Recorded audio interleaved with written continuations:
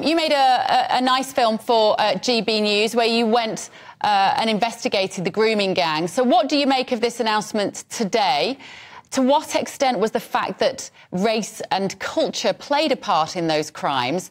To what extent will that be more tolerable, more manageable after these statements today? Well, Suella Braverman, the Home Secretary, will be arriving here in Rochdale later today to meet with police chiefs, survivors and indeed child abuse specialists to discuss the raft of new plans that the government has announced this morning. The chief of which is this new task force to investigate child grooming gangs wherever they are found. And the key detail that has been missed from this discussion so far this morning is that this task force is being supported by the NCA, the National Crime Agency, which has enjoyed so much success in Rotherham under Operation Stovewood. You'll remember, of course, that in Rotherham, the J report in 2014 found that 1,400 girls had been abused from 1997 to 2013.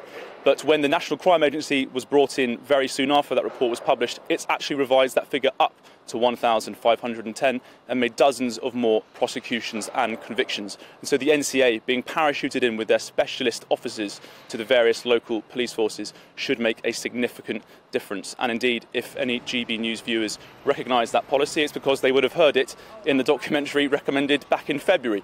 There's also a few more recommendations being made, including mandatory reporting being announced very soon.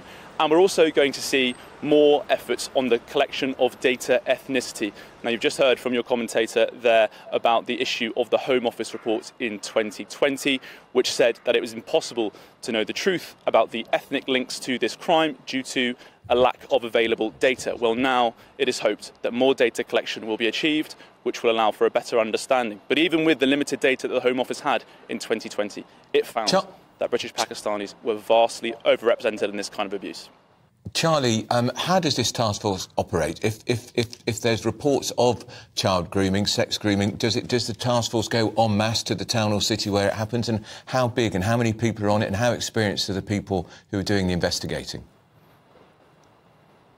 Well, I'll be exclusively interviewing the Home Secretary later to get more details about this new task force. But in Rotherham, under Operation Stovewood, the National Crime Agency essentially took over investigations into historical child sexual exploitation, pouring in hundreds of millions of pounds to launch new investigations with hundreds of new officers, and really ventured to areas where South Yorkshire Police had failed.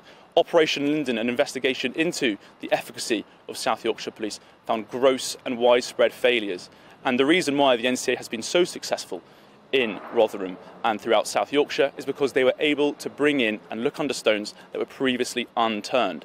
And so in the documentary in February, we uncovered up to 50 different towns and cities where we believe that these grooming gangs have credible reports of them going on. But the National Crime Agency has only been to one. With this new task force, perhaps they will find new towns to investigate.